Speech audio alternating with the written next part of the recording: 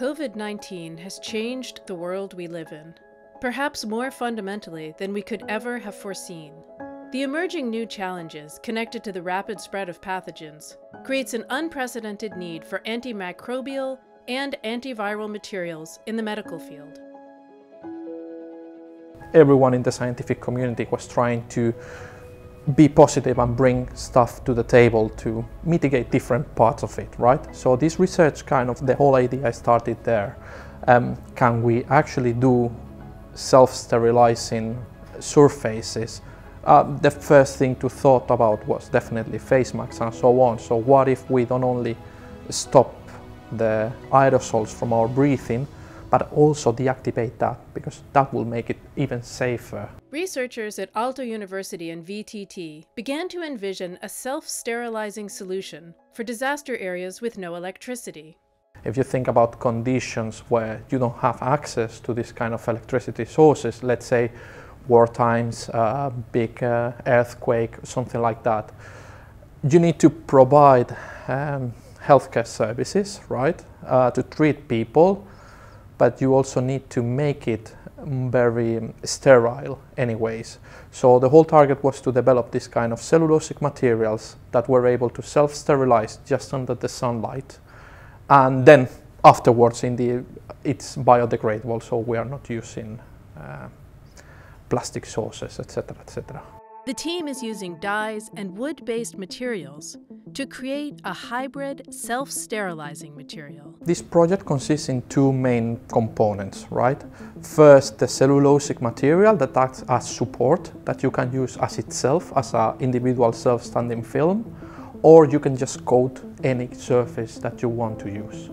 And then on the other hand is these dyes that what it does is absorbs light, sunlight or like a specific wavelength, and then turns the oxygen that is present in the media into reactive oxygen species, like for instance peroxides. And this oxygen is the one that kills the bacteria. A crucial part of the system is making sure the dyes and the cellulose are well bonded. The Solar Safe team at VTT has developed the chemistry between the dye and the cellulose. The most challenging phase for this project was to find the suitable strategy for the conjugation. So since we had quite many components and different type of materials, so it was quite challenging to find the suitable conditions for the reactions.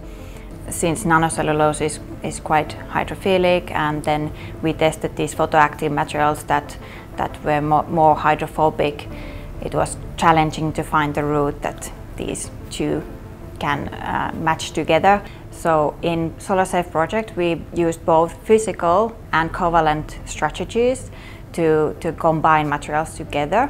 So physical absorption, we just used electrostatic interactions for positive and negative charges to combine materials together, and with the covalent strategy we used chemical groups to contact carboxyl groups and amine groups together in chemical reactions.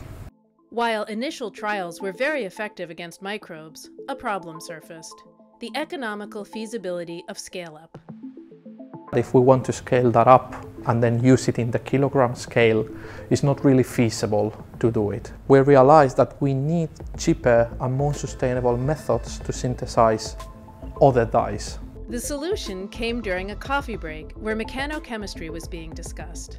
Basically, we meet with Daniel and Edu nearly every morning for coffee. We were just chatting about daily lab things. And my background is in mechanochemistry, and Daniel and Edu are working on these dyes. Yeah, it jumped to my mind, hey wait, maybe we can combine both things and create something new. And it was kind of like lighting a fire under Daniel, because he's this kind of enthusiastic guy, and then he basically ran straight to the lab. So on the same day, within the next hour, actually, we already started with the first experiment. And this is how we developed this new solid state approach for making phthalocyanins. Mechanochemistry enables synthesis in lower temperatures and less solvents. Mechanochemistry is that kind of chemical reactions where you mill together or grind together solid reactants.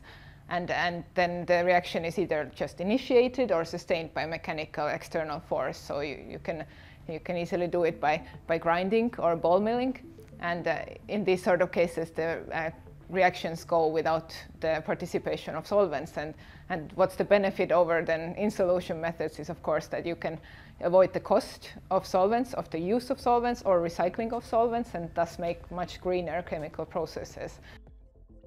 Finally, the new material produced at Aalto and VTT was tested for its antimicrobial efficiency in Professor Santi Nonel's laboratory at the IQS School of Engineering in Barcelona, Spain, where Daniel spent 3 months thanks to the FinnCERES Go Global funding. We used a radiation source that simulates the sun. And there we got very excellent results where it showed that with standardized parameters, we were able actually to be antimicrobial to kill everything after 30 minutes already. Normal biocides can be very effective against bacteria. However, many of these create resistance.